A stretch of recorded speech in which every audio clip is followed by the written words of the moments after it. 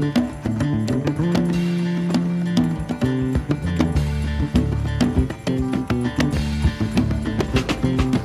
the third session in helping us as followers of Jesus to talk with Muslim people about Jesus the Christ, Jesus the Messiah. Previously, we've been reminded that we should replace any fear we might have of Muslims with faith in a big, strong God, and replace loathing with love for Muslims as people, Muslim people made in the image of God, fallen and in need of his love. We've also thought about Islam as something of a structure and a religion, recognising that all Muslims are a little bit different and we need to find out from them what they think and believe. We looked at 5 pillars and 6 beliefs and 4 objections. 4 objections that we should have Christian answers to, because they're objections to our book and what we believe in it. But what else might Muslim people value? Again, it's speaking in general terms, but in my experience of Muslim people, certainly in this country and elsewhere, these are some things that they really do value and important for them. First of all, Muhammad as their prophet. Cartoons have shown us how highly they regard him when he is defamed in some way. But Muhammad is the one they are to emulate. The Quran says that he is their best example to follow.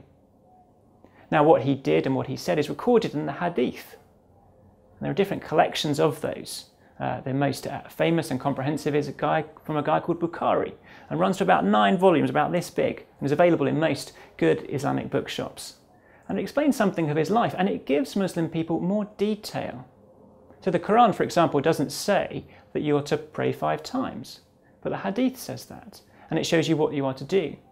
It tells you how to get dressed, that you are to put your right foot into your right shoe first, and things like that. It provides more detail.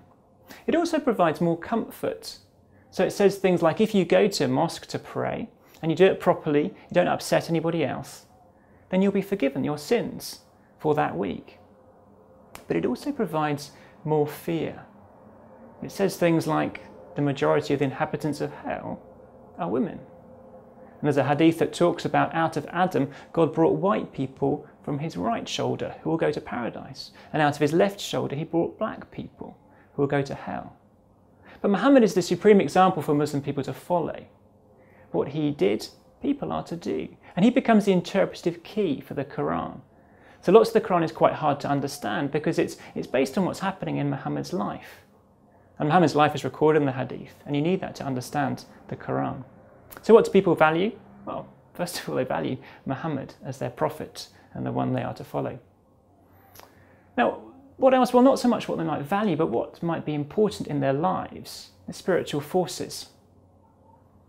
In the West, we often think that God is in control of everything as believers, and that's fine. They're all safe. But for Muslim people, they often think that God is very distant, he's out there, he's absent, and I am here. And there's this middle space of spiritual forces that affects what happens. Now, we, of course, as Christians, believe in spiritual forces. But we often don't talk about them. But Muslim people often will. So for example, one friend of ours, she was growing coriander for her husband's curry house. And the first year they grew very well. The second year a neighbour came round and admired the coriander and said, "What great coriander you're growing."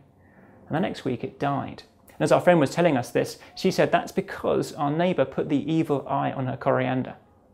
Now as a Westerner I think, oh no, what nonsense. There's a scientific rational explanation for this, a snail or a slug at the coriander. And that may well be true.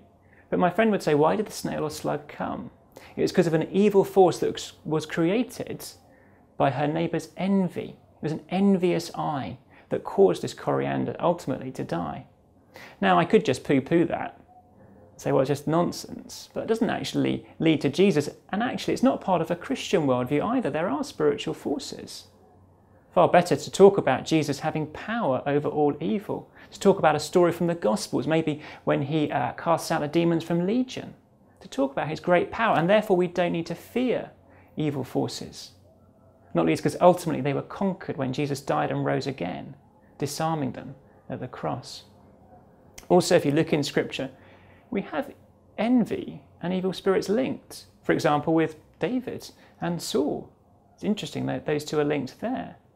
Often an Islamic worldview is similar to a worldview in the Bible. That's not to say it's a biblical worldview, but things that happen in the Bible are often seen in the Muslim world, amongst Muslim friends too.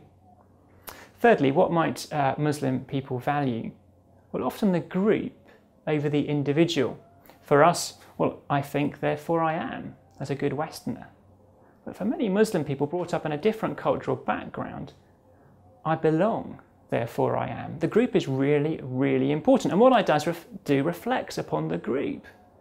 I can damage the group, but also I can bring honour to the group as well. And the leader of our group can both bring honour and shame. And if he is dishonoured in some way, I must fight for his honour.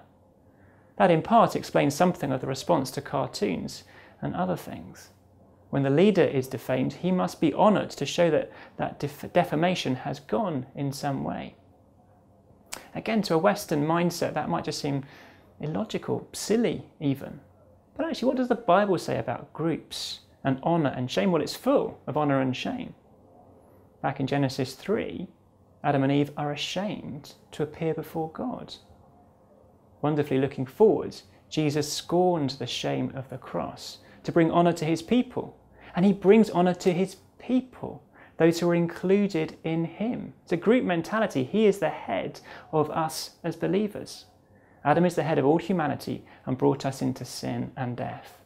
But the Lord Jesus brings those who are his into life. So maybe a group orientation is a little bit more biblical at times than us thinking individualistically.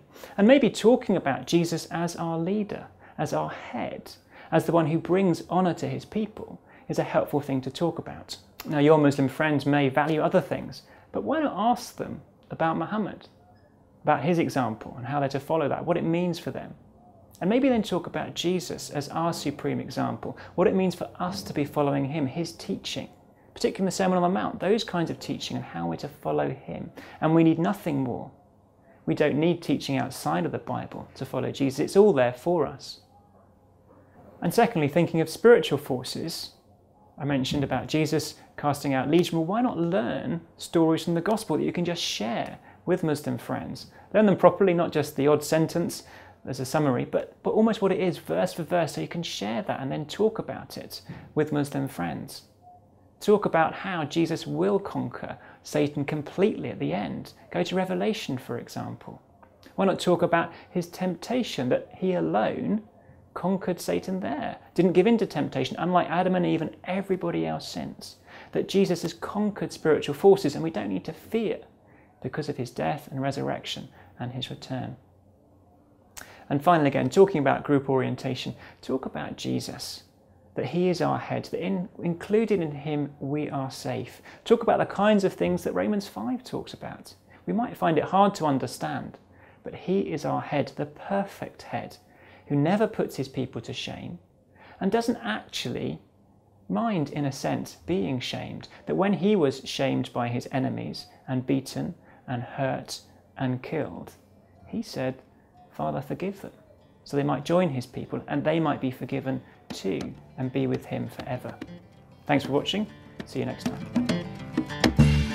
time.